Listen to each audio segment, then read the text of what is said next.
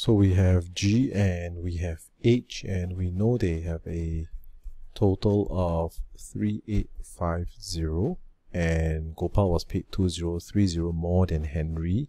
So Gopal is 1U plus 2030 and Henry is 1U. Okay, you work this out and you should get that Gopal has 2940 and Henry has 910 with a total of 3850. Okay, so if you don't know how to get this, then seriously you got bigger problems than this question. Don't try this question, go and work out. Go and learn how to do this first. Okay, so Gopal and Henry were paid based on the number of days they worked. Gopal worked 3 times, so this is actually total, and this is the number of days. Alright, so this is 3 times, this is 1 time. And Gopal was paid $5 more than Henry every day, so every day Gopal was paid $5, so 1U plus 5, and this is 1U. So this is actually if you look at a standard total, number of, and each question, right? So this is actually a total difference. So you take the total difference divided by the each difference, you'll get the number of difference. Now the problem with this is actually this part. Alright, so Gopal worked 3 times as many days, so you cannot use 3 times as many days to find the total difference, because it's not fair, right? I worked 3 times as many days as you.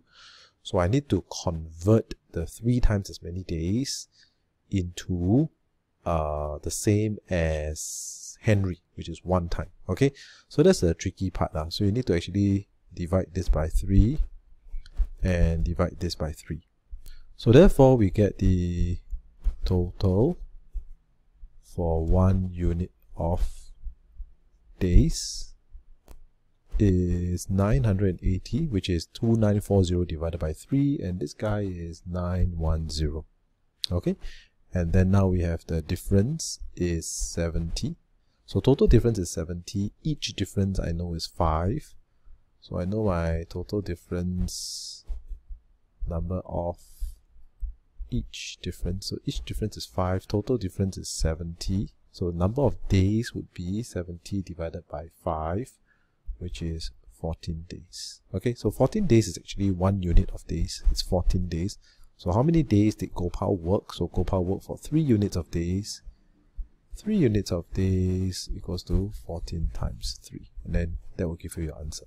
Okay, which is actually 42. Alright, so this is actually a pretty tricky question.